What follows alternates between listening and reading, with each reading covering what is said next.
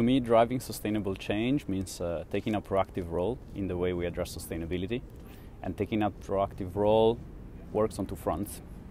On the one hand, you have the private sphere, and so anything that is connected to your individual lifestyle choices, such as the food you buy, the diet you have, the means of transportation you use, and the clothes you buy. And on the other hand, which is equally important, is also at the system level in terms of community engagement, political engagement, and advocacy to influence your own local municipality, but also the national government to be bold on climate ambitions and other sustainability topics.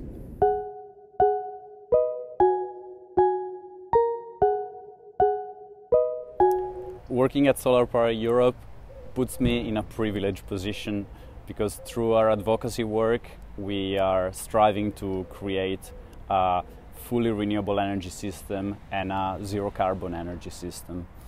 Moreover, as I am coordinating the sustainability work stream at Solar Power Europe, I have the opportunity to deal with a number of additional sustainable topics that are not necessarily connected to carbon footprint, but they are equally important.